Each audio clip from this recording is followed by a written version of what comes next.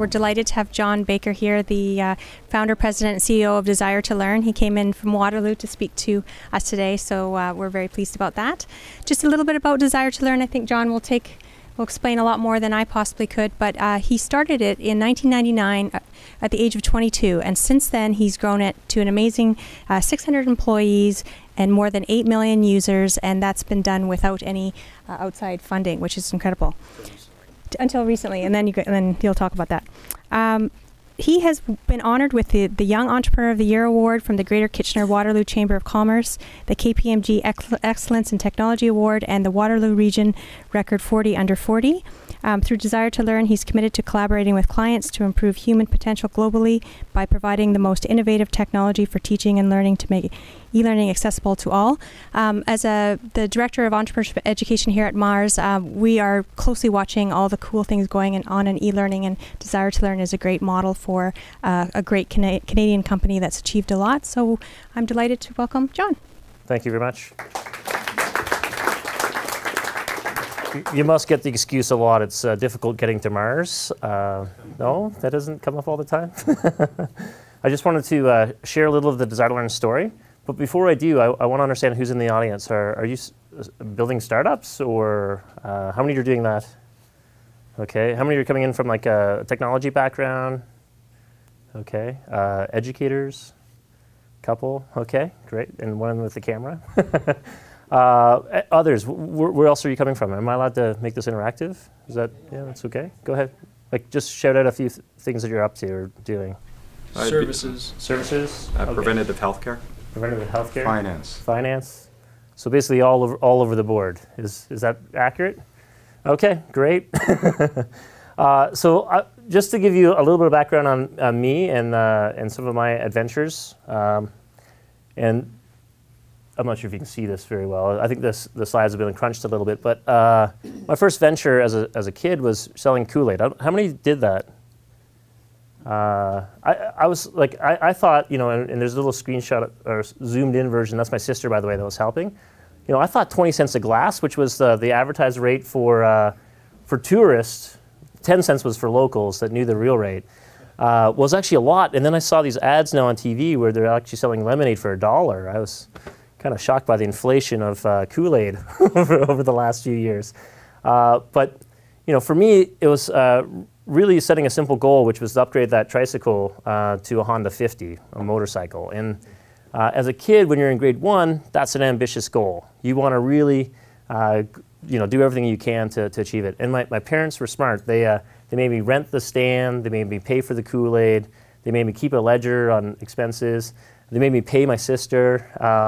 And then obviously introduced me to the whole concept of banking. And back then you used to get like 12% interest in the bank, which was awesome watching your money grow. It doesn't seem to do that anymore. I don't know. But you know, as I grew up, you know, I spent a lot of time being what most people would call a nerd. You know, playing games on my PC, but also learning to program when I was in my younger years. So, you know, who wants to just play Pac-Man when you can actually build a better version of Pac-Man that allows you to eat more cherries? And so, you know, being able to be immersed in that technology at a young age probably had a big impact on where I went in the future, even though I didn't really know it as I was going through. I actually went to university. I'm not sure how many of you sort of pivoted in your direction as you go into university, thinking I was actually going to become a doctor at the end of the track. So my parents coached me, instead of doing a general biology degree, maybe try out engineering and then go into medicine. And I actually was going down that path, and you know, but focused a lot of my projects on the medical space, and also started taking things like intro to anatomy and kinesiology courses and a whole bunch of other things. And I've actually found it quite challenging as I went through that. Now that sort of jumped ahead a little bit, but you know, it's interesting how your early choices in which degree to take actually leads you down various different paths as you're about to find out. At Waterloo, how many are actually Waterloo grads, or am I in a U of T kind of scenario here? Yeah, Waterloo, okay. Well, U of T, great. I've got lots of friends who went to U of T. I hung out here all the time. I lived just college and Bathurst for a long time, so great schools all around. when I did my engineering experience, we did everything from design projects that allowed us to look at microelectronic heat transfer on circuitry and build like an early web-based version of a tool where you can actually place chips on a board and actually look at and analyze the heat on those circuit boards. Pretty interesting. And then I did an ECG machine, which was hooked up to your personal computer, which at that time you literally had to have on a cart plugged into the wall. It was an early version of being able to monitor your heart, but just didn't really have the compute power that you could put into your pocket that you have today. But the real project that really sparked me down the entrepreneurial path was when we were given not just a design project where you go off and you solve a problem that's defined for you. It was come up with a problem, like go find something in the world to solve, and then come back with a solution. And in our case, we actually focused in on the crutch, and we built a crutch called Sidearms. Anyone been on crutches before? So permanent nerve damage can result from leaning on them too much, hard to go up and down stairs. Lots of people can rhyme off all kinds of problems with crutches. But we tackled the problem. We went into the kin labs, we tested it. The crutches that we came up with used less energy, they allowed you to go up and down stairs. They just changed the points of contact on the body. So made it look like a regular crutch, but operated quite differently. And we won awards, we went on to all these competitions. And it was at that time where I was trying to decide what I wanted to do for my last co-op experience. And for me, it was a decision of, do I go off to Microsoft or some of the other big tech companies that were recruiting at the time? And what I did was I actually said, instead of doing that, how about I just do something fun for the summer that I was really passionate about and just take a break from it all before I get into the real world, which, my parents were questioning that. The university questioned that. I don't know of anyone that didn't question my sanity when I said I was just going to take the summer off, go back to, if you know where Holmesville, Ontario is, which is a hamlet just outside of Goderich, Ontario, which you might not even know where that is, but it's about 2 hours west of here, right on Lake Huron. Worked out of a bedroom that was on air conditioned, so you had to work in the morning and work in the evenings, and during the day you'd go off and play beach volleyball or compete in some other type of activity. But it was building something that I was passionate about, which was taking education, combining it with everything that I learned from engineering, whether it's internet technology or other types of engineering challenges that I was faced with, combining the two to really revolutionize the delivery of the educational experience. And when I was attending university, which doesn't seem that long ago, but it feels like it's a little bit long ago now, cassette tapes and faxing in assignments was the mode of distance education. And so the idea of being able to take the internet and digital technology and really have a big transformational impact was something that was resonating for me as a problem I wanted to tackle. Started out, with just like most entrepreneurs, not quite sure what to do. Knocked on a lot of doors. I asked a lot of my former profs, "Hey, would you like your course online?" Had to explain what that meant, and then slowly built a client after client after client, and built what we are today. But for me, everyone talks about finding your passion and being passionate about what you're doing. I hear that a lot these days. The thing that triggered me on the entrepreneurial journey was that combined with problem finding and the discovery of going out and looking for a problem that exists out there in the world, zeroing in on something that you're passionate about that is a big problem, and being able to go off and try to find and develop really creative solutions to tackle those challenges. It was what triggered for me just going off and being an engineer or being a doctor to actually building a company that was focused on this challenge. I never thought I was going to be an entrepreneur. When I went to university, that wasn't even an option on the list of things I was considering. And certainly it was a challenge. Like, for example, I went back to university after that first summer, and I did not make enough money to pay for my last year of tuition. And they didn't believe that I didn't make enough money. They wouldn't give me a loan. They wouldn't do all this other stuff, which they would today. Like the university today would absolutely do all of that, and they're very supportive of entrepreneurship. But they worked with me. They try to figure out how to do co-op evaluation when I wasn't really a co-op working for somebody. They helped through all those challenges, and they actually set up a lot of programs afterwards. But those challenges sometimes, those barriers that get thrown in front of you, are sometimes the best thing that could ever happen to you.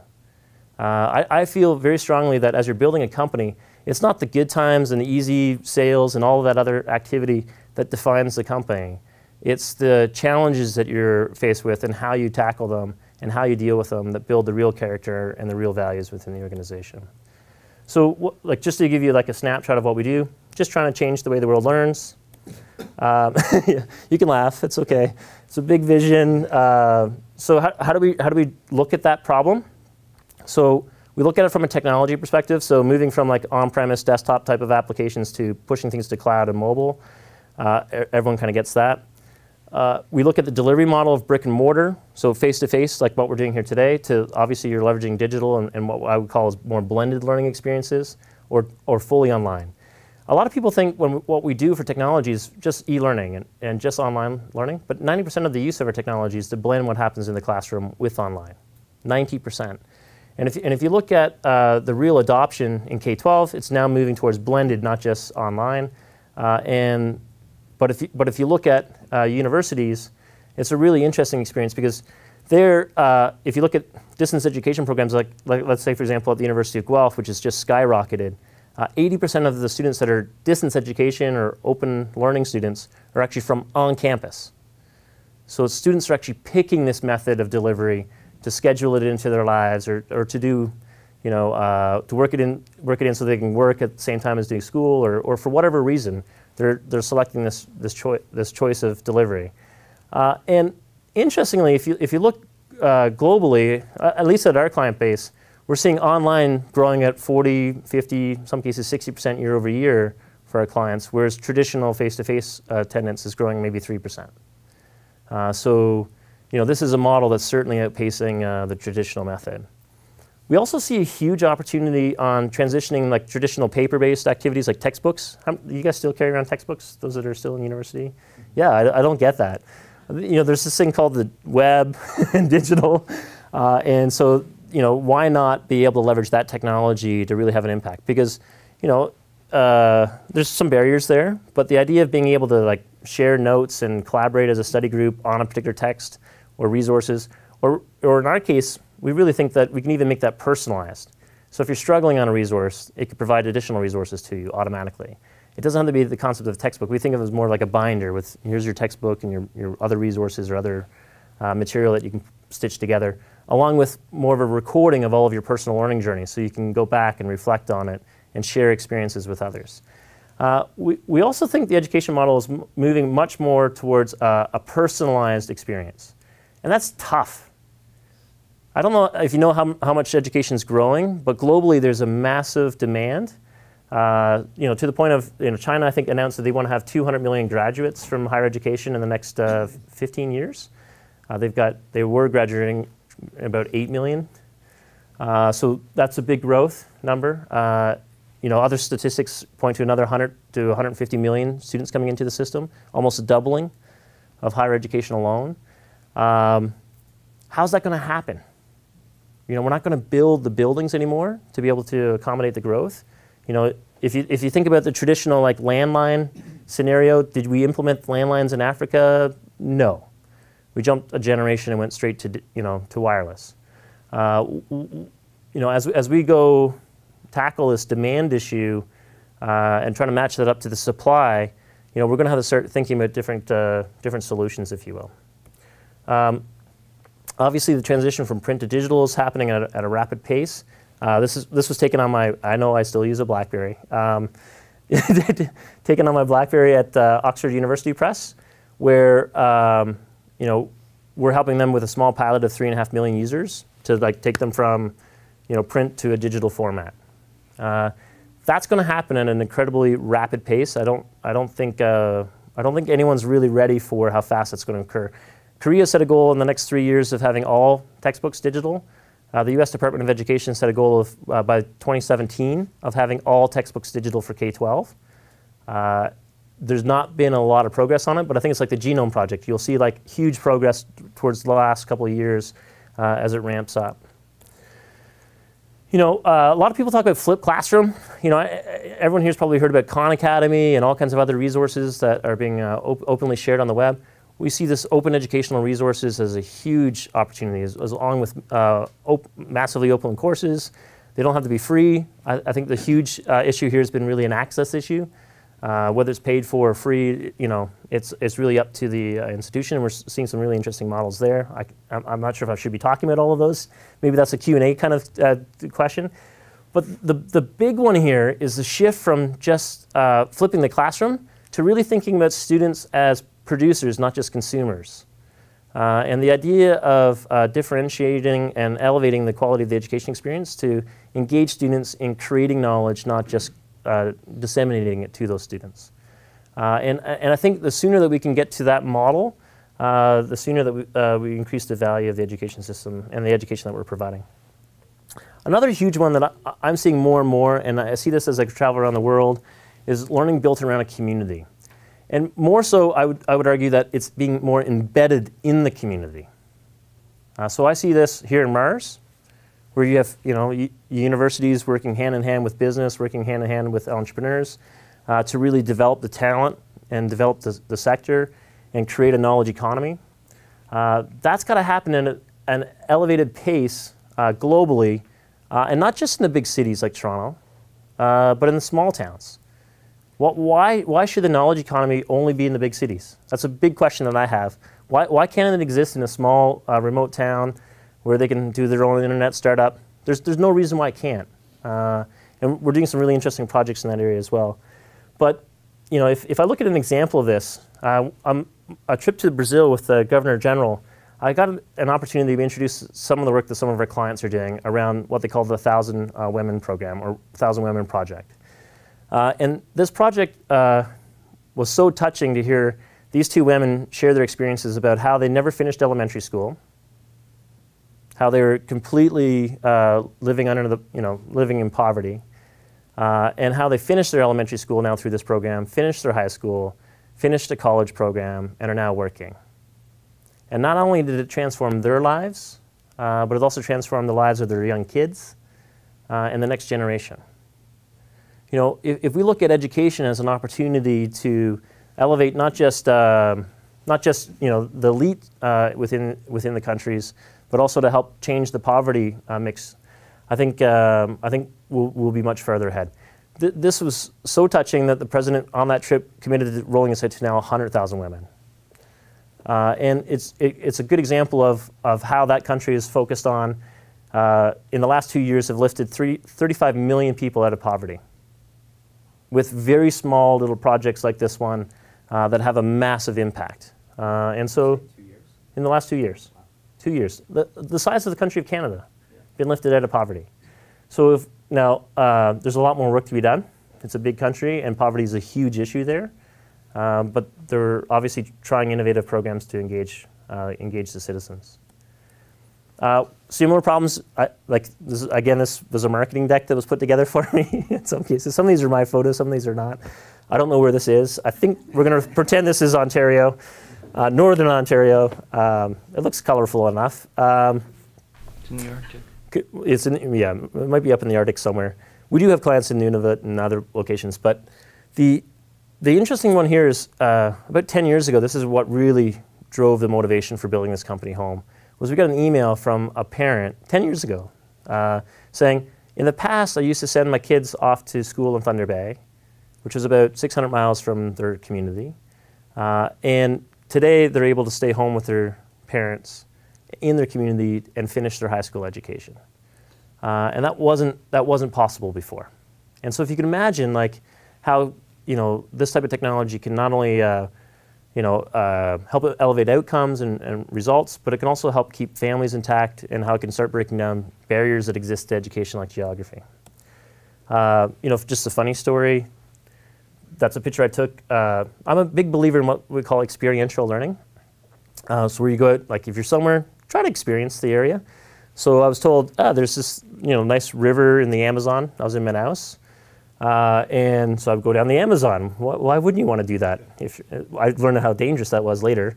But I went down and actually saw the location where the two rivers merged together. One coming in from the mountains, which is all cold and milky in color, and the other more of a Coca-Cola color and really warm and hot. And there's a line where you can just literally put your hand in the water, drag it across, and feel the difference. It's an incredible experience. But you get these unexpected things that happen. So we got passed all the time by these things. And if you haven't been able to guess what they are yet, they're school buses. And I keep forgetting, like, oh, you're right. Like, how else would you get students that live in villages along the Amazon to school? They're not going to trek through the jungle. They're going to go up and down the river. But think about how that has an impact on the learning experience, right? They've got to, they show up at class late and they leave early. And why? Because it's dangerous to go up and down the Amazon when it's dark or getting close to dark. Our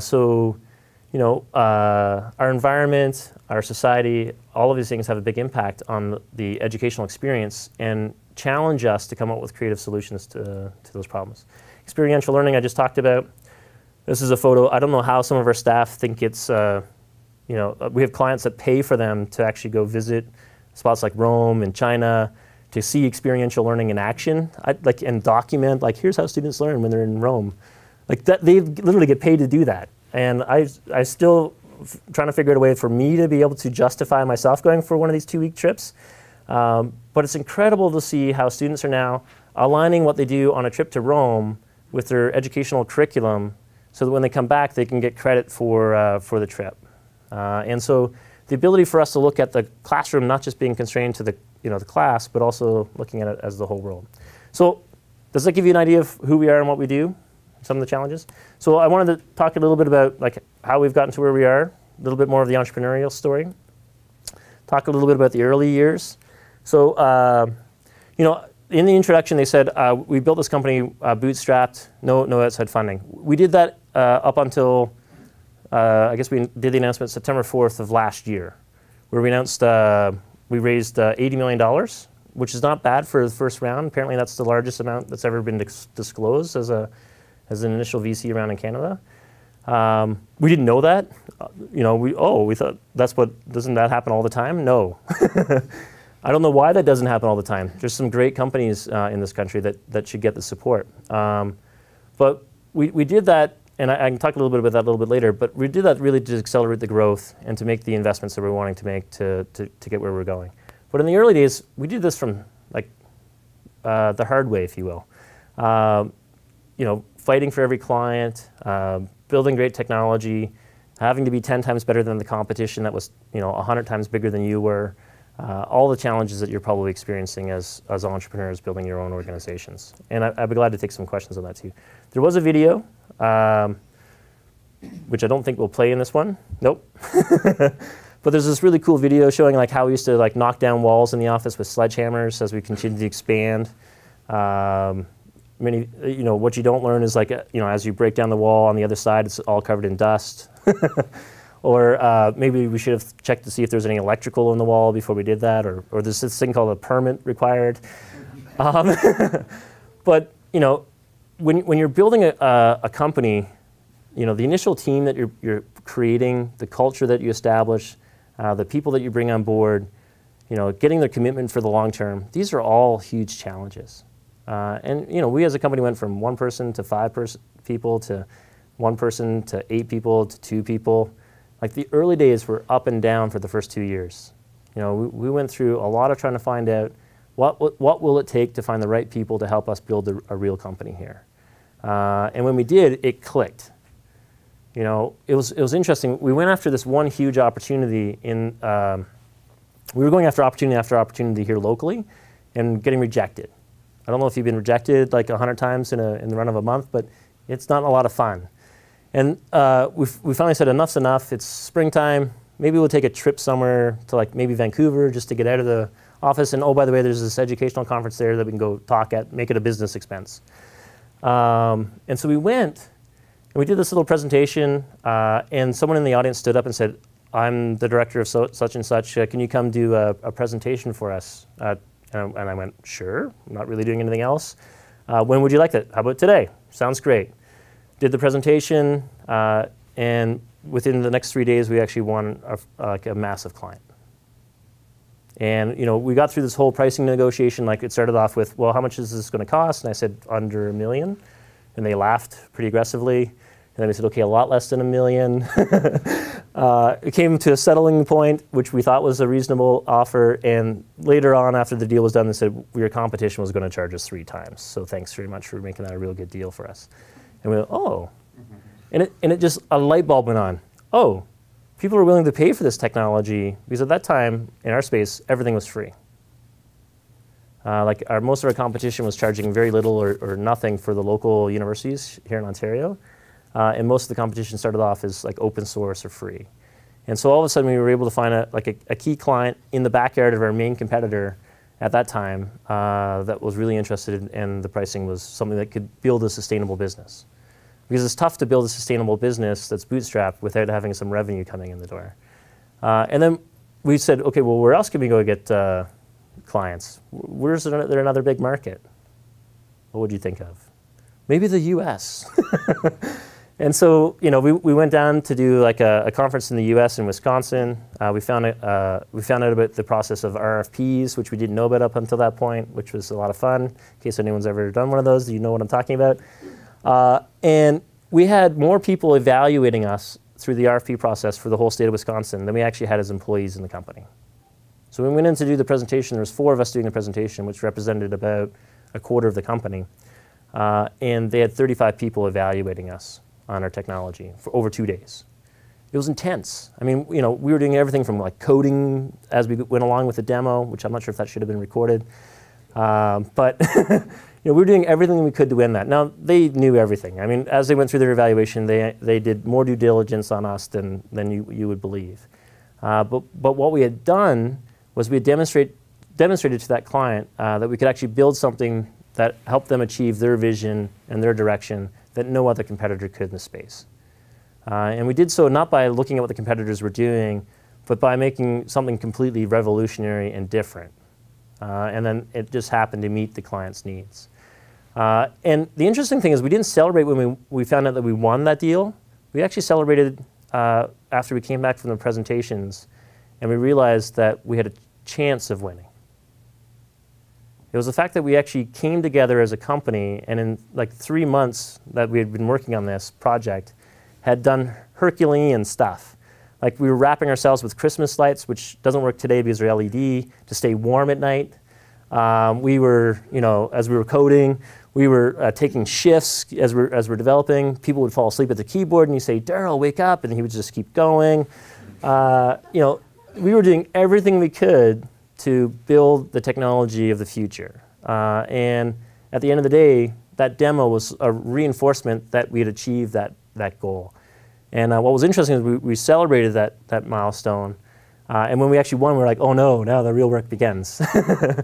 But taking time to reflect on as you're building your organizations is important. And we don't do it enough. There's a lot of hard work that goes into building these companies.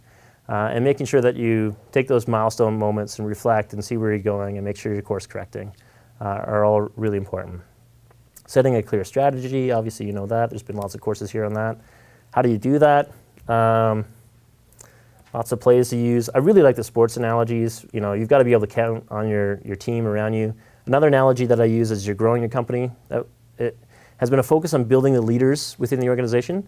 I always talk about the bonfire. So, like, if you're a leader, you're the center of the bonfire. As people crowd around you, they stay warm. But as more and more people crowd around you, they get colder as you get towards the back, right? So if you don't build a team of leaders that can spark their own fires, that can build their own bonfires and spread that through the company, then the team very quickly can crumble. For us, one of the things that we try to drive is like innovation.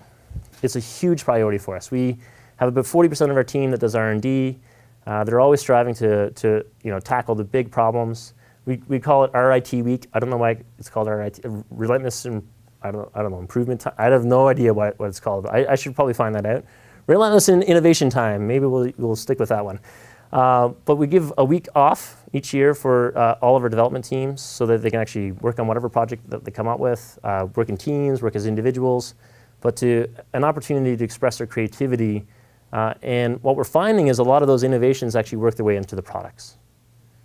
So everything from like geo-learning to really cool creative like help systems to all kinds of different applications have made its way into the system based upon the cool innovations that come out of unlocking some of that innovation. That's not the only thing we do, but innovation for us has been a huge priority. So building these companies, I talked a little bit about some of the challenges. you know, we've had a lot of challenges along the way in building this company. I'm happy to take questions on them. You know, we've had competition. That wasn't, by the way, from us. That was maybe I shouldn't have had that one since this is being recorded. But you know, we've been up against like a huge juggernaut in our space. You know, when we were a small company, we're going up against this company that had 400 people when we had, you know, 5. And you know, as we won deal after deal after deal after deal, we even got sued by them down in Texas. Do I need to go into that story? No, probably. It was like it was a huge battle. I can't characterize what it was all about, but we didn't think it was right, so we fought very, very aggressively. And as a small company, we chose the route of being completely transparent about what was happening. We created a real simple rule, and it was the only rule that I think that allowed us to survive as an entity. And that was, you tell your staff immediately, you tell your clients right after that, and then you tell the world. And I think that helped us build the trust both within our team, that we're going to share the good, the bad, the ugly, as well as with our clients, that we're going through this together. And what was amazing about that journey, even though we were fighting in a jurisdiction that had an 88% win rate for the other guys, I don't know what the other 12% were. Maybe there were ties. I don't know of too many people that won in that jurisdiction. It was a tough battle, and you know, you go through this expense and this strain on the organization, and you know, the people that are there, that are committed to the vision, that are passionate about what you're doing, stay. The people that are not, leave. Right? And we do everything we can to build that alignment and that momentum around that. But that's a huge challenge. What was amazing about that journey was that we didn't lose clients along the way. So we fought for about 3.5 years, this battle. And remember, we're still self-funded, trying to, you know, we had to take the money that comes in from clients to pay the bills, including the legal bills. I mean, this was a huge challenge. And when we actually got to Texas, we actually thought we won. Like, we're like, there's no way that they won based upon that case, but we lost. And, you know, there's little interesting stories. Like, I had a little sticky note, and now the competition will know this story, but I had a simple little letter on there saying A. It was the letter A. I was like, for the love of God, please define the letter of A. And you might ask, is A an indefinite or definite article? Is anyone an English major? It's an indefinite article, right? Thanks, John. Unfortunately, that was the only question that came back from the jury, which was not answered by the judge, which is, could you please define a single login? And I'm like, oh my God. It came down to the letter of A. And indefinite means one or more than one. Definite means only one. And that was literally what I feel was the reason why we lost that initial round. Now, that's not what we fought on for the appeal. But like, can you imagine going through that journey and then literally coming back with a jury saying you're guilty of infringement, patent's valid, blah, blah, blah, blah, blah. You take one on the chin, and it's not a fun experience. You know, what was amazing is the team, like, you know, before we landed back in Toronto, had a plan. Here's how we're changing the software. Here's how we're updating our clients. Here's how we're communicating to our staff. We were energized. We're like, this could actually save us money. You know, always looking for the silver lining in whatever was, you know, going wrong. And we persisted over the next year and a bit to actually fight all the way up to the federal circuit level, where we actually had a complete vindication. So living up to your values, building a strong team, all of these things are, you know, things that can not necessarily lead to the same outcome, but, you know, can help you overcome some of the major hurdles that as you build your companies, you're going to face. You know, no one builds a strong company without facing some of these hurdles. So, like, perseverance. I was a Montreal Canadiens fan growing up. Sorry, Toronto. I don't know why I was wearing an Islanders jersey. Probably the only one that I had as a kid. But that's me, my one brother, and my sister. You know, I really think as we build an education system, don't lose sports, don't lose the arts, don't lose dance, don't lose all of these opportunities to develop perseverance and teach the value of sticking at something. You know, the ability for us to persevere through all these challenges are what's going to build strong, leaders for tomorrow. Not that I am, saying you have to do only these things, but I think, it's a really important part. Today, these slides say 600 people. We're actually over 700 people today. We added 350 people last year to the company, and we added about 150 the year before that. We're going through this massive growth over the last 3 years, opening up offices all over the world, adding clients all over the world, really trying to build out a strong team. We're still having challenges. We're having lots of challenges as we scale up our organization, but we feel like we've got an incredibly good team that's working through each and every one of those challenges, that's tackling them head on, that's not shying away from them, that's living up to those same core principles of transparency and honestness and the values that we built as a company. And we really do feel like we're just at the beginning of building this company. We feel like we're just getting started. There's a huge runway ahead, and we're just working very hard to make sure that we're building up to the expectations that are being set for us. We did secure an $80 million investment. I'm glad to talk about that. It's a small minority stake in the company. It was done on our terms, and we did it for a lot of different reasons, but the main one for us was to give us the confidence to go out there and build the vision that we wanted to build, and be able to tap into a whole network of expertise that we didn't have doing it ourselves. I'm flying along to leave room for some questions. We used to say the sky's the limit. Then we won NASA as a client. So then we're like, maybe we can be on MaRS one day. And then I'm here in MaRS. So thanks very much for your time. Any questions? Go ahead.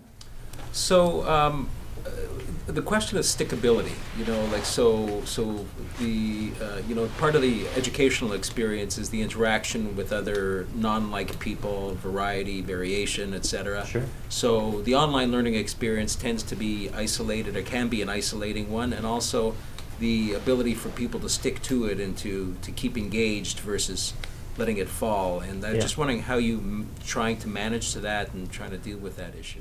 So, I ask a lot of teachers, like, what do you think of online learning relative to your classroom experience? And I am constantly surprised with their responses. Many teachers, like my parents included, are educators, will say, I actually enjoy the online experience better than the classroom experience. Not that I dislike the classroom experience, but I like it better. And you ask, okay, well, you're going to have to explain yourself. And they say it's because I get to build a relationship with every student. Whereas in the classroom, I was only dealing with a certain pocket, either the elites or the middle or the bottom on a particular day, and I would rarely hear of the people in the middle, typically. And so and you may have different experiences depending on what you're teaching, but it was telling for me how you could actually build a really engaging experience and build a real tutoring, almost like a one-on-one tutoring experience, even in large class sizes in online, that these teachers weren't able to create in a traditional classroom experience. And I go back is because we can actually enable a whole bunch of time-saving activities so that the teacher can actually spend more time with the students. So a good example is doing audio feedback and video feedback for students on assignments with like simple annotation tools saves 43% of the time that it used to take to leave a written feedback for students. So if you can spend half your time that you used to spend marking assignments, that's a huge savings, so you can actually spend more time leaving quality feedback. And then we also learn from like high quality teachers. Like there's this teacher by the name of John Smallwood that teaches at one of our clients. And he talks about like, how he doesn't make assignments like an endpoint, and how he can, with his technology, be able to see all the feedback that he's ever left and be able to pick from that and all the communication he's ever had with the student, and be able to piece that together in a really well-crafted, piece of feedback that seems like a journey. So here's what I'm going to be looking for next time. Here's where I saw a lot of improvement. How's the skiing going?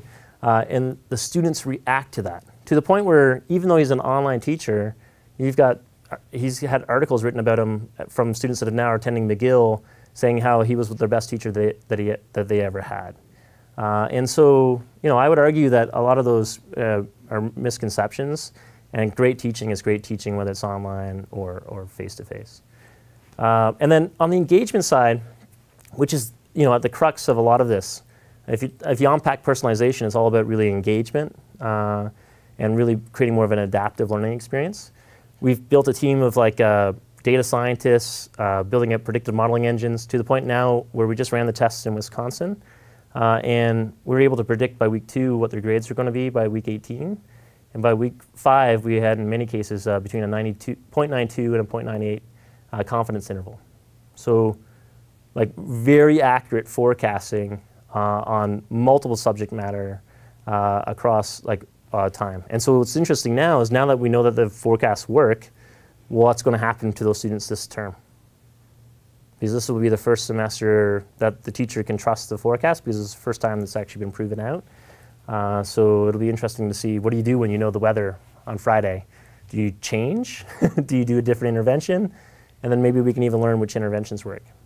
That was a long answer to that question. We'll skip over here. Could you talk more about the Desire to Learn product? What does it do? How do clients use it? How has it evolved? And what's the vision? What are you driving towards? Wow. Do you want that answer? Okay, all of it.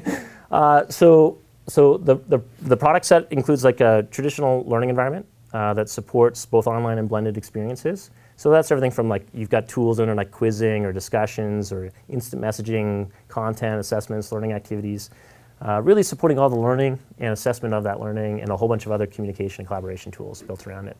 And you've got like e-portfolios that support capturing and sharing the learning journey for students. So if you can imagine with your e-portfolio, you can go ahead and snap a photo, see something on the web, you just send it to your portfolio, highlight certain things, sends it off to your portfolio. So you can build like a whole collection of all of your learning experiences and decide who you want to share it with. We've got capture technology. So just like, I don't know if you're using our technology, that would be cool. So U of T uses it, Ryerson uses it, a whole bunch of others use our capture technology to record the lecture and sort of flip the classroom. We've got mobile technology. We've got predictive modeling engines for analytics.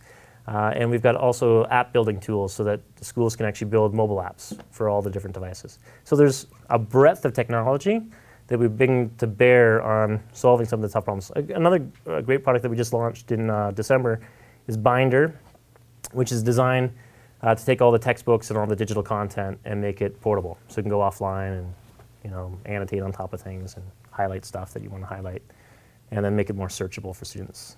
So all kinds of really cool technology. And did that answer that part of the question? Yep. And what was the second part? Your vision. Now that you have the funding, what are you driving? Oh, the vision. There's a lot.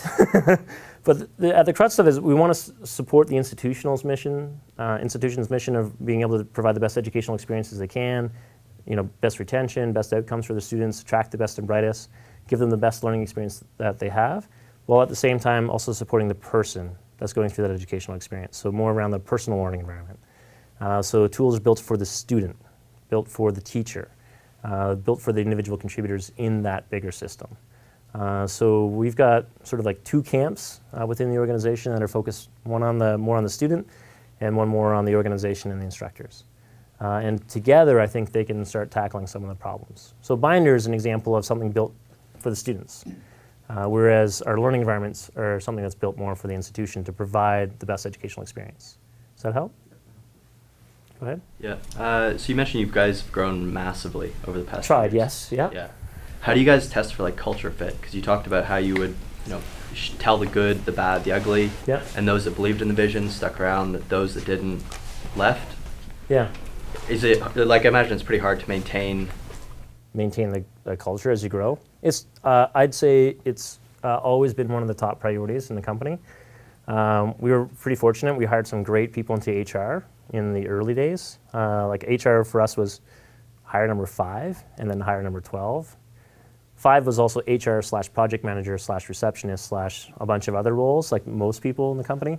But starting to build that culture early and then embedding it into the parts of the organization that will support that culture, like HR and other parts of the organization, like the hiring managers, and setting the tone and leading by example. I have the same expense policy for me as anyone in the organization. I live by the same policies across, not differentiating. That's a huge thing for us. We do things like check your ego at the door. We have all kinds of little sayings that we use, but it's a constant challenge. And then we also rely heavily on references as we're doing the hiring. So will this person fit our culture, or are they going to be, maybe not the best fit for the long term. But that's a big challenge. Go ahead. I liked your story getting your first project and how you priced it, and so yeah, that's probably a story I shouldn't have shared. But carry on. Actually, what I'd be interested to hear how your pricing philosophy has evolved over time, because it was probably cost plus at that time, and I just wondered, have you been able to move to more of a value creation model, or how you think about pricing? I think we always thought about it as value, and so which also forces your organization to become more efficient. So analytics, we don't make any money off of analytics, but it's forcing our organization to become more efficient with the delivery of the analytics product. And so we're pricing it because we know it's going to contribute a lot of value to our clients, and eventually we can bring our cost structures down to a point where it can scale. So I think value-based pricing is a huge element of what we've done as an organization. Our philosophy is like try to also get this into the hands of as many institutions as possible. So if you're a small school that want to provide the best learning solution for your students, we're a perfect fit. Even though there's a lot of really, if you're an incredibly large organization that has lots of complexity, like a whole state, we're the best solution in the market. So how do you straddle those two spectrums? And a lot of it comes down to how we do pricing strategies, but also how we, even though we might lose a few dollars on some of the smaller accounts, it forces our teams to get more efficient with how we deliver the service, so we can actually serve that part of the market. And also echoes a little bit of the education system's values, which is trying to provide a little bit better equalizing some of the access to the educational resources. Does that help? Yeah, thank you. We've also tried to keep our pricing fairly flat over the years, whereas our competition tends to just go like that, which also helps us a little bit. Go ahead. Hi. I'm interested in learning about how is Desire to Learn implementing online education in third world countries where technology is limited as well as education is needed the most. Yeah, I think we do have a lot of projects in, like, I wouldn't say Brazil's definitely not third world, but projects in areas within Brazil that are challenged. We've got projects going on in Kenya. We're working with some foundations on rolling out education globally. So there's all kinds of efforts going on. What we're finding is the biggest challenge in developing markets is that there's a capacity issue with educators being able to understand how to leverage the technology, but also how to educate. There's a severe lack of educators globally, especially at a quality level that's going to deliver a great experience for the students. And so there's a lot of capacity building that needs to still occur as we roll out these programs on a bigger basis. Some of it is open access. So we're working with a lot of partners to, provide free or low-cost educational solutions out to the market, and then, there's all kinds of ways to sort of generate value from that downstream. But it's going to be a continual challenge, I think. I think the best thing that we can do is, when we go into these markets, is to learn as much as we can, and not just come in with like, here's our solution and apply it, but to actually understand what that market's looking for and be able to adapt to the local context. We've seen that work very, very effectively in some of the markets that we're doing a lot of business in today. And just before I leave that one, and we're partnering like crazy with people that already distribute into those markets. Oxford University Press is a great example of that, which has an incredibly small price point to do like things like language training or other things, but offers so much value to those institutions. So by finding great partners like them or Sanoma, which is another huge publisher, or others that have that ability to reach those markets, that's another great strategy. Go ahead. Sorry, so before we do Michael, there's a hand up over here. No? Right here. Sorry, we'll come back to you, Michael. Could you expand a bit more about the early days of bootstrapping, and was that by necessity or by choice? I could tell you lots of funny stories. Like if someone ever invests in you, I'll buy you dinner. Like you'd hear all kinds of crazy stories. Like this is a crazy idea. That, there's a lot of people that don't necessarily believe in your idea or your ability to execute when you're 22 and still in university. I think that's changed a lot. I really think that we're seeing that transition because I'm seeing a huge startup culture now from the universities. But so do we have to bootstrap it? Well, no, probably didn't have to. We probably could have gone out and gotten some funding. If I look at like what were some of the basic sources of funding, like it was like my savings. One of my friends, Bill, who's a U of T grad, before he even finished university, He gave me a loan of $10,000. It was the first money that actually went into our corporate bank account. My parents, unknowingly to me, mortgaged their house to support me through some tough periods. I mean, like, you know, I think all of them regret not taking equity in those early days. Teasing a little, you know, they're happy. But, you know, you know, you do what you have to do to really build a strong business. And frankly, I didn't know the venture world. I didn't know the investment world. You know, so I was just pursuing building a great business. And I also saw like our competitors buying up all the other venture-backed companies in the space. And I always wondered, like, why are they doing that? Like, you know, they keep telling me that they don't want to ever sell, and like a year later they're sold. And I'm like, and then you ask them after the fact, and it's like, well, my board forced me to sell it.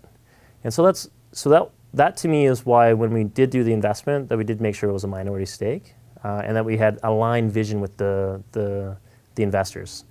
You know, our investors are committed to making sure that we are the global leader in this space, and that we're going to build an incredible business that goes out there and really has a big impact on the world. And they're long-term committed to that vision. And that part is something that's exciting for us. But if you know, there's lots of great examples of building a business and selling it, you know, the next year for a huge multiple, and then building another one, and then that's cool too. I think you just have to understand what you want to do. And in my case, I look at transforming the world's education system. That's something I could see doing for the rest of my life. I probably won't ever be done. And it's something that I feel like even if I built a company and sold it, I'd probably want to do this anyway, which is odd because I work with a lot of people that are doing their own foundations now, and they want to help improve education. And I'm like, well, that's what I do during my day job. This is awesome. And so it goes back to that passion and following that passion. And if you can align all of those interests, the investment interests, your interests, build a great business at the same time, that's, I think, pretty cool. And doesn't happen that often. Go ahead. I want to go back to really the genesis of your idea, because you're an engineer who came up with this. So well, I guess you were when you started. You built this framework, technological framework, but you're not an educator by trade. So I was not a software developer either. It almost seemed like you built a solution. Now you had to go off and find the problem. So how did you have to get educators on board to convince educators to buy this, or? That was one mistake we made, which is we didn't hire salespeople fast enough. You're gonna laugh. I mean, like, we only had 3 salespeople up until like 2010. At that time, we had 200 people in the company. Well, not 200, 140. I mean, you know, that's something we should have invested in. I think getting those expertise on board. But you know, I was looking at it from like, I want to change, so I'm willing to experiment. And what I was also really interested in doing is listening very closely to the clients. And I was really fortunate. There's some great people at Waterloo, at Guelph, and other schools that gave me a lot of great advice on how to build the technology and the direction to take it. And we benefited tremendously from that. They also hated when I said, well, no. And so, which made us build probably the most flexible learning system on the planet. I would argue it is. There's no one that can configure the system out of the box as easily as we can. And it's because in the early days, if Waterloo wants to do it this way, we'll let them do it this way. And then we got tired of like if statements in the code. And so we actually built the framework properly from the ground up. And that, I think, allowed us to scale rather quickly. But did you get some pushback from people who thought that you were just trying to build a system so you could stay in bed till 2 in the afternoon and then log on and take your class and then... Well, I was at the office at 6:30 in the morning and wouldn't leave until probably 2 a.m. And I did that 7 days a week for many years. So no, I never got that. I got, who is this young guy coming in here to talk to us? I remember one great guy by the name of Ireland. It was awesome. He introduced me to his faculty and said, you know, at first I was like expecting someone to look more like me with gray hair. But, you know, I had this at that time I was 23. This guy show up, John, but don't worry, he's growing on me. I think you'll like him. You run into that. You run into all those barriers, but use it as an use like judo, or you know, flip it. Use their energy and say, well, I can bring a fresh perspective. This is new ideas. I can bring the latest technology. You know, I'm fresh from school. You know, there's all kinds of ways to like work around that. Go ahead. So how did you form your initial team in terms of, when you were looking for number 2, 3, 4, and how did you incentivize them a little bit to take kind of that risk? Other than pay? Like, that's a great question. So when I first did it, I hired my brother, my sister, my other brother, my friend, my other friend, and that was the summer. And that actually was awesome. It was an incredible experience, and like it actually brought my family together in a way that was pretty cool.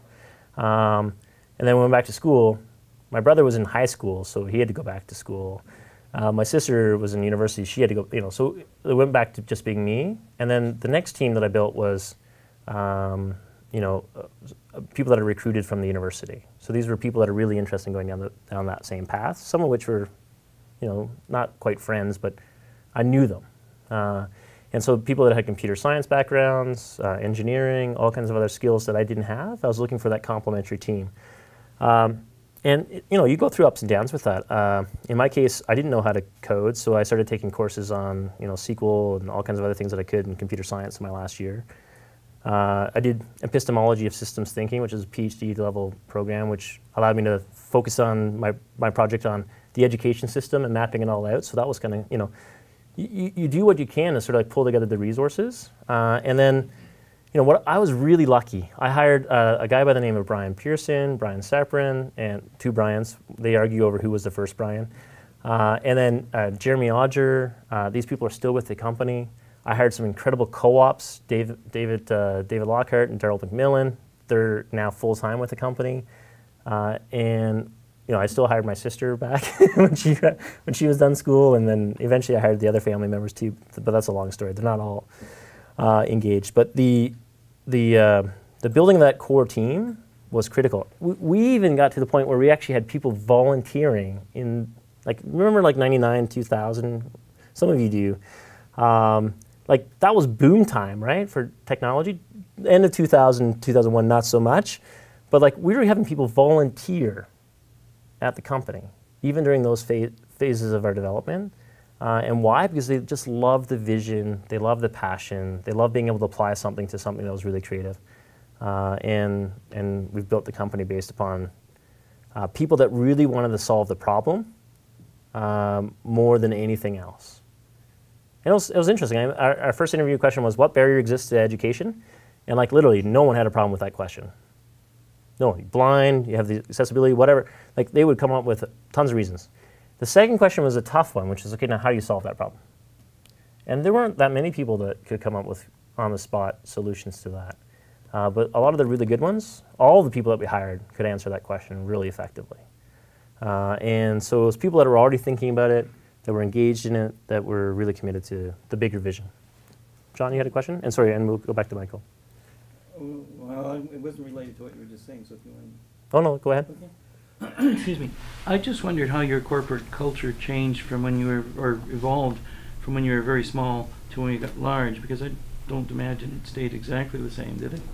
No, well, not exactly the same, no, but a lot of the core elements are still there, are still intact, like how we tackle problems, how we come together as a team, how we collaborate, how we drive for innovation, how we really put clients first. All of that is still very core to the company, even at the size we are today. I would have thought that being larger would tend to bend some of these things a little bit. You do. You see some micro cultures popping into the organization, which you try to flatten as quickly as possible.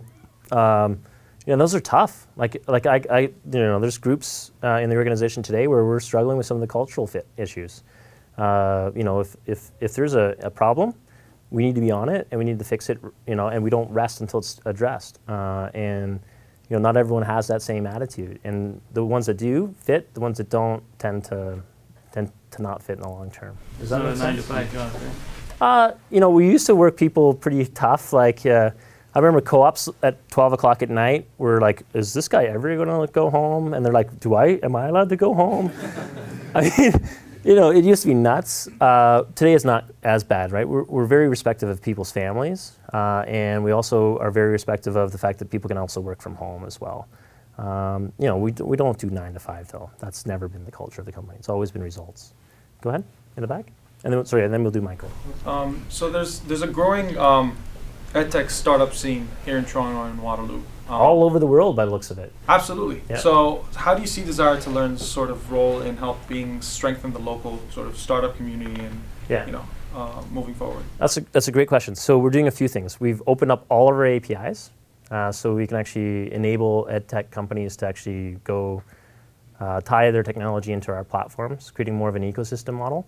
So if you want to tap into 10 million users, there's a great opportunity to do that. And we're seeing probably about a few hundred people that have already done that, and hopefully we'll see the momentum build on it. We leverage open standards from that perspective.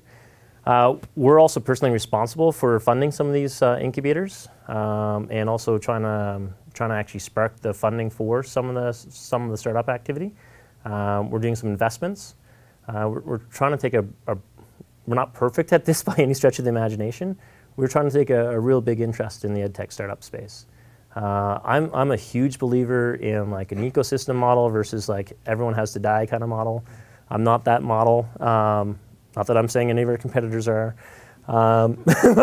but we believe that together we can go out and move a lot of mountains. And so you need to find out where the boundaries are and how you bump up against each other. But I think there's going to be certainly a vibrant opportunity in the edtech space, no question. Yeah. Go ahead in the back. Yeah, that was the one I was originally targeting, Michael. I'm just wondering about your own journey from the entrepreneur, sort of knowing everything of all the decisions of the company, to having 600 people, and what sort of learnings or challenges you've had along the way to grow that quickly. Having maybe never had tons of managers or bosses yourself as mentors. I get asked that question sometimes. I've been really fortunate to because I believe very strongly in hiring people that are far better than you at a whole bunch of stuff. And so we hired Dennis Cattleman, who used to be the chief operating officer for RIM. We hired Brandon Nussey, used to be the CFO for another company and CEO for another company. We've got, I think, 4 ex-CEOs working in the organization in various different roles.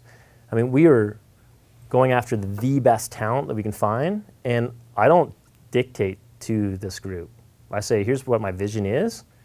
Let's work together to actually craft a shared vision, and then they work together with their teams to create a shared vision within their teams. That culture of trying to learn from each other is embedded in the organization. I also learn a lot from our clients. I learn a lot from the other CEOs in my local networks between Toronto and Waterloo and other areas. And I try to learn a lot from education and learning and reading and all kinds of other stuff. But I don't know. It's a lot. What I find as you're building your company, you get hit with these tough decision points, and the easiest way to make those decisions in my mind is what's the right thing to do? Look at your values. Look at who you are, and how would I want to be treated? It's really the basics, versus always thinking about, well, how's this going to impact my bottom line? Because that's not always the right way to think about it. Thinking about it from a dual bottom line structure, where you're thinking about the financial impact, but at the same time thinking about your long-term impact on society. I think that's been a huge guiding force for me. I could go on for an hour on that topic, but hopefully that gives you a few hints. Michael. I was just curious because this product kind of democratizes education in many regards, but the educational system is unbelievably stuck in terms of union perspectives, in terms of good versus not so good teachers, in terms of teachers that have a technology bent versus totally a-technology. And how do you manage to that in terms of selling it into the system and also managing, because it opens up, it's become sort of the, what's the name of that product, Glassdoor, which talks about what companies are like and how they interview and et cetera. How do you deal with that democratization? Because the unions are an unbelievably strong force in the educational K-12. Yeah. I'm not a huge fan of Glassdoor because it's not actually true transparency, because you don't actually know who's leaving the comments. I think more authentic transparency is important. That's aside. How do we tackle those problems? Or how do the educational systems tackle it? It's a huge change management issue. Huge change management issue. So when we talk about like flipped classroom, like I say, hey, you know, this is not what everyone should be doing. Flip the classroom, like, you know, students as consumers, not just, or students as producers, not just consumers. Well, then you go, okay, well, how do we actually do that? And that's a huge challenge for the institutions. Like, you know, they've got to work through their rules. Like, I don't get paid to lecture, or I get paid to lecture. You know, there's all these challenges. And then you get into all kinds of rules that have been established. You look at tenure track, you look at all these different challenges. What I'm amazed at, though, is how willing people are today, maybe not 10 years ago, to have that dialogue and to actually work with the faculties and work with the educators and work with the administration and work with all the key stakeholders to actually enact change. I've never in my history seen more willingness to enact change in the education system than I see today. I've never seen it. And it's been in the last, I'd say, 2 years, it's just been a flip. And there's a lot of nervousness about it. You know, we've built actually a whole group in our organization that helps people through what we call academic transformations. So here's how others have done it. Here's the best practices we can bring to bear. Here's some tips and guidelines, and here's some things that we've seen not work. You're really trying to do that? Like, what are you trying to drive towards? You know, it's basic. A lot of it's basic change management and communication. But how do you? It's education. It's sharing of ideas. It's collaborating together to sort of help enact that change. It's not an easy challenge. Yeah. How long does it take to implement? Like, you know, the technology like takes like an hour. but the change process would have. I'm sorry, I don't mean to grab on. Go to the next. Sorry. No, it's a great question. Like the actual technology doesn't take very much time. The sales cycle takes a long time, and the actual implementation, like the re-education, the reintegration, takes some time. But what I'm amazed at is like everyone thinks it's like, oh, this is this huge barrier that we're never going to overcome. We've never had a failed implementation. Faculty get incredibly excited about the change, and all of a sudden there's this tidal wave of momentum that builds around the projects. A lot of it's just like, well, you know, maybe if they don't like it, then you get the resistance. But if you can build that positive momentum, you can build on that energy. But overcoming those objections is important. Go ahead in the back. This is actually a really good segue into what I wanted to understand. I know your target market is K-12 and then post-secondary. Yeah. I wondered if you could comment on where your growth could be. And the second part of that would be the K-12 doesn't seem quite as straightforward as the post-secondary in that you don't have necessarily distance learners to the degree that you might. And how, if that is the growth, not sure if it is or isn't, kind of the same question. How do you force that forward if you know, people agree, maybe not the unions, but the general public agrees that it's the right way to go? Well, interestingly, like some of the unions in Ontario for K-12 are actually using our technology to educate their membership. You know, the K-12 in the province is rolling it out to 500,000 students in a blended environment. They used to think only online, now it's fully blended. No, we're seeing change happening like at a crazy pace in K-12. And we do see a lot of change has already occurred or is occurring very quickly in higher education. And interesting enough, we've been dragged and now are incredibly excited about the corporate marketplace, where we're seeing top tier Fortune 35, Fortune 1000 companies, fire and rescue organizations, police, government, healthcare organizations, all adopting this technology. And what's interesting is the model that we've built in terms of how we've approached the problem is quite unique in the corporate setting, and I think it's why it's leading us to winning all these deals, is because all of a sudden we built technology that really not just helps with the dissemination of knowledge, but helps with the creation, and it helps with breaking down some of these access barriers. And so, even though we only had a corporate sales team of one person, 2 years ago, it represented 20% of our business. So, we're seeing opportunity abounding, and I think, we put up these artificial walls of K-12 and higher ed and corporate, and I don't know why. Yeah, I don't know why. And I'm a really big, strong believer in lifelong learning, and that's why we're tackling it both from the personal side as well as from the institutional side. Go ahead. Can you paradox for me. My youngest son, he is self-learned. He loves YouTube and he learns from peers. But the moment I advise him to take Udemy or other courses that adult teaching in class, he totally refuses to take it. You tell him to take these courses? Yeah. Oh, that's interesting. I don't like. I think a huge challenge with this more self-directed educational experience is uncovering and unlocking that motivation within the students. In K-12, it's really easy because you get told you have to take math, you have to take science, you take biology, you take chemistry. And you're told and you're dictated all the way along. You kind of get the transition a little bit in university. My program, I didn't get choice until like my third year, which was probably okay because it gave me a breadth of knowledge that I never thought I needed, and then I'm now applying the stuff that I didn't think I needed in the job that I'm doing today. And so, but sparking that self-directed learning has got to be one of the key things that we focus on at an early age and all the way through. But you got to find out what motivates them, what inspires them, and I think you're probably running into like a peer influence there pretty aggressively. If he doesn't have a whole bunch of classmates that he knows in the class, then he's probably not that interested. So yeah, there's a lot of challenges yet to overcome. Yeah, any easy answers for that one? I don't know of any. Yeah, motivation is one we're still trying to unlock. We're doing a lot of research into it.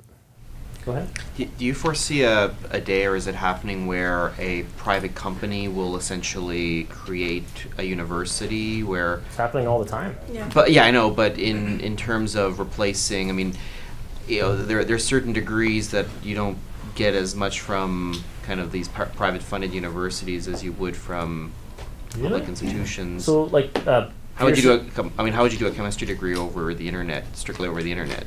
It's done all the time. I've met people in Qatar, in the Middle East, that were like, I just finished my nursing program, and I'm now the dean of nursing here in the university, and I did it all online using your technology. Like, while I was raising 3 kids and working 2 jobs. And you're like, that's impressive. That's motivation. And then her big complaint there is like, well, no one here really is that interested in learning because they're all too wealthy and they don't need it. So like, everyone has their own problems. If you got too much money, it's a problem. If you got too little, it's a problem. Like, there's all these challenges, and I think that's where personalizing the experience comes into play. Does that help? The interactive, I mean, a nurse, I would like to know that my nurse actually has, put a needle in someone's arm at some point in their...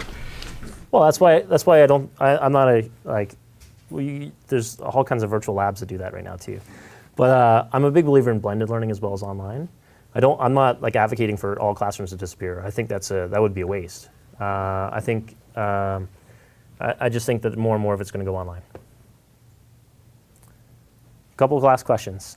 Go ahead. So with your analytics, are you parsing out different learning styles? Is that... So with our analytics, we've built, over the last 4 years, it's taken us a lot longer than we thought it was going to originally, built some really cool algorithms that can actually look at a whole bunch of indicators and build very accurate predictions. And those predictions get stronger every time a course is offered. And it also provides beautiful data visualizations to the faculty and eventually to the students. That actually shows like sociograms, showing the strength of the connections between the different students in the class, shows like how they're progressing through, shows the subject matter that they're stumbling upon, that's not getting, it's not sinking in, and then eventually we'll hopefully make it even smarter again. It's like I think the analytics has a huge potential to just completely revolutionize education. We also just did an acquisition of a company called Degree Compass. So Bill Gates, I'm not sure if you know him, but he compared it like Harvard having a baby with Netflix. I don't know sure how someone did. I don't know if I think it was him. But the idea of being able to guide students on which courses to take even based upon their past performance and their degree. And so, in Canada, you don't have a huge completion issue, a huge retention issue. Like, some of our clients like McGill have 94% retention or 95% retention, same with Guelph and others. In the US and other markets, sometimes we've got clients that have 30% retention of students. So, if we can help with that completion challenge, in Ontario we've played a small role in helping improve the education system for K-12 to get them over 80% completion. But there's a huge effort on that front. And analytics, I think, will play a role. It's kind of like having like a like I like the analogy Lone Star uses, GPS for education. Like, you know where you want to, you may not even know where you want to go, but how about they set a destination, at least give you a roadmap to get there. Is 30% postgraduate, graduate university? No, this is like undergrads. K to 12. Undergrads. And K-12 in some regions. Like only 30% finish in Brazil, and you know, the Maldives, like less than that. So like, you know, completion is still a massive issue at all levels in education globally. Like Canada is probably a rare exception. So it's weird talking to a university and they're like, you know, retention is not a huge issue for us. And you're like, what? But it's true. What do you look for as an investor? And what advice do you have for entrepreneurs or edtech startups that are trying to create the technology of the future? So what we look for is like an incredibly strong team that's really passionate, building some incredible technology, and that has a huge business opportunity in front of them. You know, just a perfect storm, of course.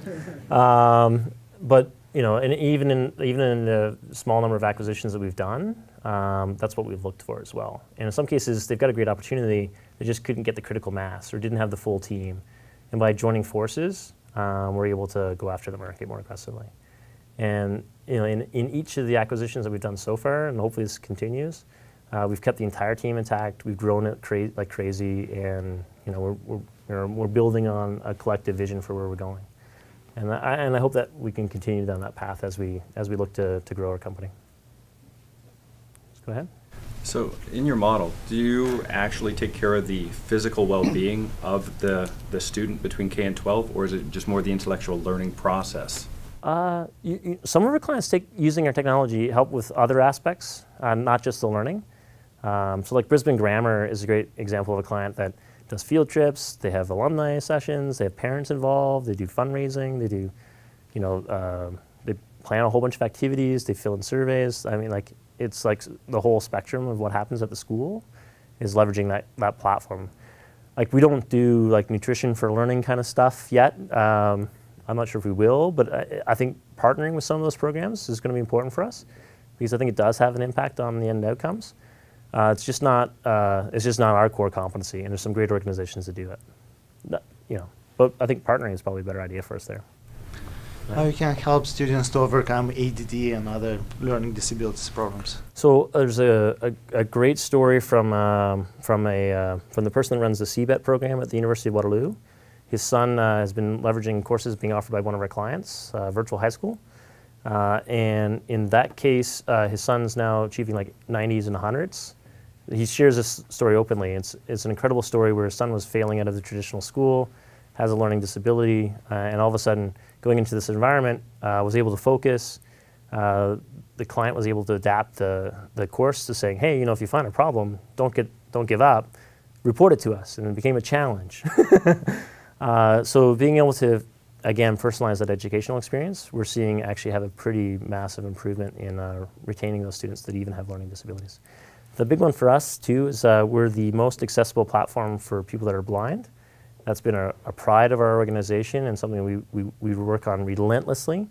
So, like, you know, get all the certifications, go well beyond them, really focus on it. We've also worked on a lot of fine motor control issues, small visual disabilities, dyslexia, and a bunch of other challenges. And you spend a lot of time building technology. Our team talk about this all the time, so they do like talks on how to build technology to be accessible. We've partnered with groups like U of T in the past and many other clients. Partnered with like Yuda Trevanis, I think she was here at U of T, now she's at OCAD. Like, there's all kinds of other groups that have been working extensively on these programs, and we try to work with them to build in the best practices. You got a question? I was curious, though, you saw the light on sales some years later. Yeah, and I should have saw the light on that earlier. What's that? The sales guys, the highest paid people in the company now. They're high paid. Let's just say that. But we also pay other people very well as well. So you know, I think you know, I think the sales role is a tough one. You're on the road a lot. You're building relationships with clients. I think people underestimate how difficult and how challenging that role is. And yes, they're, you know, if you're an awesome salesperson, you are incredibly well compensated. Thank you.